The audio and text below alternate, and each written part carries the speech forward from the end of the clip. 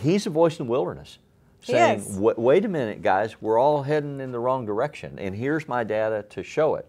And initially, the entrenched, established medical system was saying, we refuse to listen to you because you're a flake, you're a weirdo, you're out there, this is BS.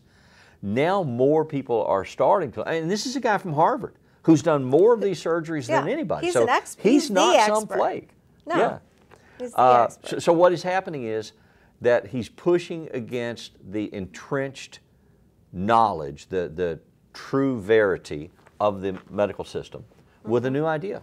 And what's fascinating about it when you read the article is he's using old research that's been out there for a long time that other people did. He's just reevaluating the data with an open eye, with a more detailed eye. And he said, well, wait a minute, you missed second base. Yeah. You got to go back and touch second base. It's not a home run.